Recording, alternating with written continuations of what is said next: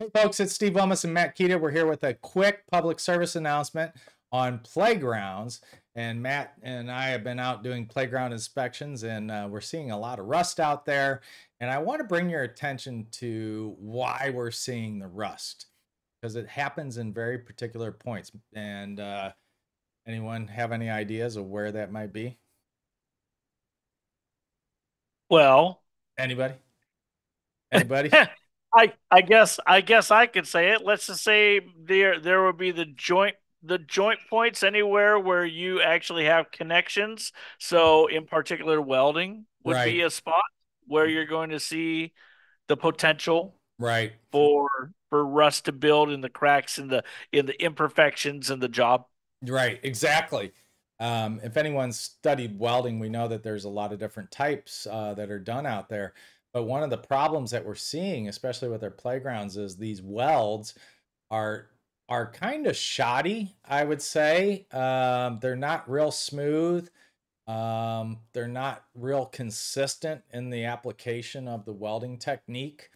And what that does is when the moisture, when the dew point is such that water starts to form overnight, or you have rain or these types of things, we're seeing that that water's sitting there and then just kind of working its way in uh, to these areas. And so it's important that you start to put on your preventative maintenance schedule a program that is going to go out and take a look at the welds, clean them up a little bit, put the rust inhibitor on those welds again, and then repaint.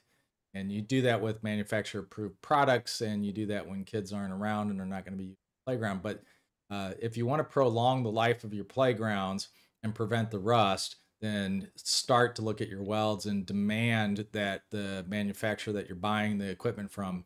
This is happening with some equipment more than others, and as I believe, I'm not, again, I'm not 100% certain, but I believe that it may be in the manufacturing process itself as to where they're having these things welded. But they're not real consistent and not real smooth, and they collect moisture.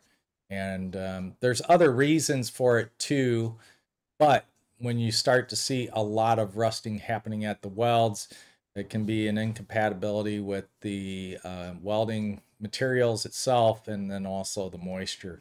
So Right. focus in on those areas. Do your, we do the inspections, of course, but focus in on those areas and have a little bit of preventative maintenance where you're going out and cleaning that up. And it will prolong the life of your equipment quite dramatically. And I will just say, overall, for the beautification of the site, like take the summers. A lot of our districts are painting the buildings, and then they leave the playground Yeah, unfinished. yeah, it's dull. It's sun dulled and blotchy and with marks where things happen where kids ran into it. It just Yeah. yeah, it just I mean it's kind of like you have this nice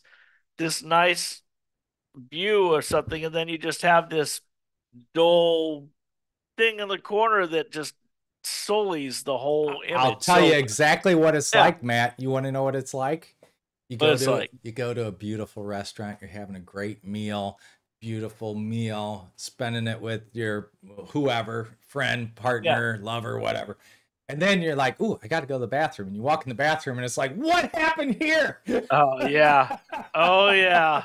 That's what it looks like, folks. So Yeah. get your playgrounds clean. That's our public service announcement. If you got a lot of rust, that's usually the reason why that we're seeing it in our newer, more updated playgrounds. Like the equipment is still good. It's structurally really good. All that is just right around all these welds are have a failure point. So check it out. Yep. We'll see you on the next episode. Talk to you all soon.